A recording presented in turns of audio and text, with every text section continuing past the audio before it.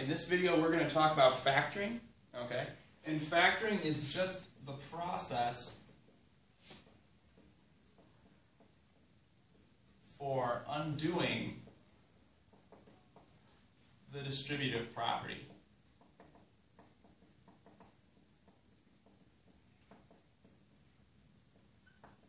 So if you remember back to the distributive property video, you had a number on the outside of something in parentheses like this, okay, and you distribute it in, and you get AB plus AC. Well, now we're taking AB plus AC, okay? We see that there's a common factor, A, in both of these terms, and so we're taking A out and bringing it back to what we originally started with, A times B plus C. Okay? There are many different types of factoring, and I'm going to go through 3 examples of the different types of factoring there are. Okay? The most simplest one is to find what's called a least common or greatest common factor, and that's what this problem is right here. Okay? For each one of these things, the number, the x's, the y's, and the z's, there is a greatest common factor. Okay? So the greatest common thing amongst all the things in that category. So for instance, in the numbers here, we've got 8, 12, and 6. The greatest common factor for that is 2. It's the highest number you can divide out of those numbers. So our greatest common factor for the numbers is 2. Okay? If you go through the exponents, you're going to find the lowest numbered exponent for each letter. So in this case, x would be 1. For y, you'd get 2, so y squared. And then for z, you'd also get 1. So that's our common factor. Okay? We're going to take that out of all of this, right? That's what factoring is. We're taking something out of a long list of numbers, okay? And so we're going to get something left over in the parentheses, okay? So basically what you're going to do is take your greatest common factor you factored out, then you're going to divide it into each value of your original thing. So we've got 8xy squared z, so divide that by this, and you'll get 4, and that's it. Okay, all the letters divide away, so you get just 1s for those. Okay, in the next part, you're going to get 6x squared y, because when you divide x to the third by x, you get x squared. You divide y to the third by y squared, you get y. And then for the last part, you're going to get 3. 6 divided by 2 is 3. X z squared. So that would be the answer to our just greatest common factor problem. Okay, we factored out our greatest common factor, and we have some stuff left over afterwards. Okay.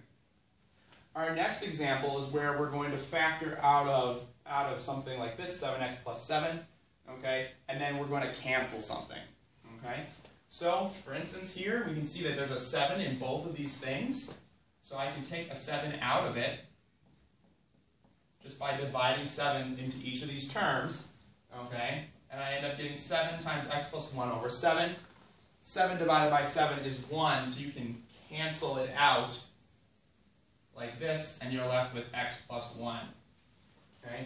When things are being divided by each other, okay, and they're the same, okay, that's basically saying 1, right? 3 over 3 is 1.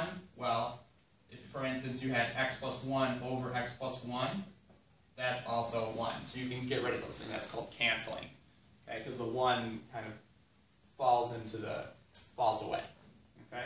The final example of factoring is what's called a trinomial, okay? Trinomials are special because you can factor them in a different way.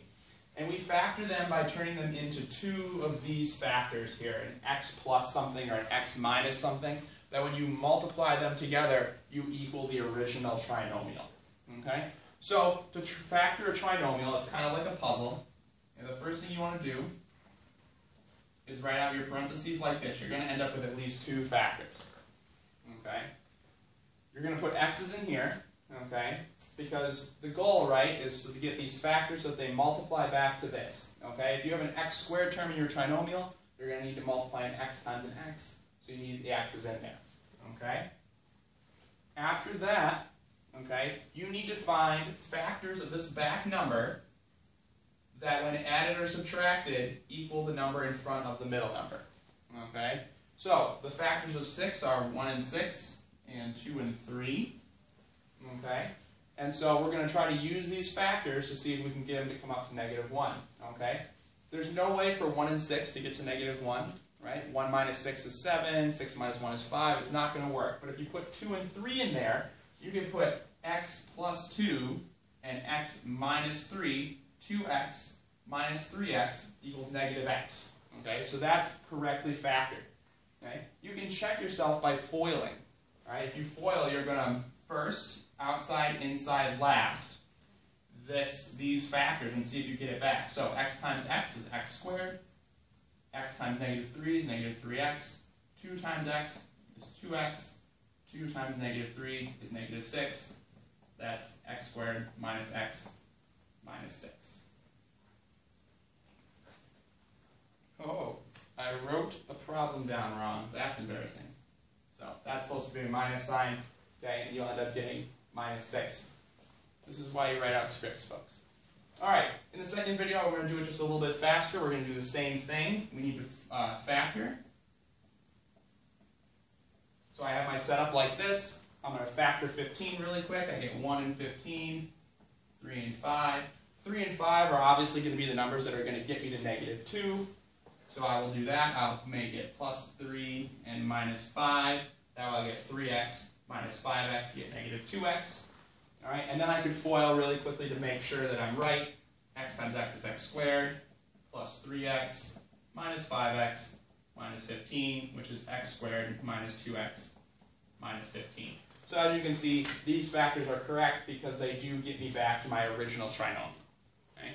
Those are our 3 main ways of factoring in this class. You're going to have the greatest common factoring, okay?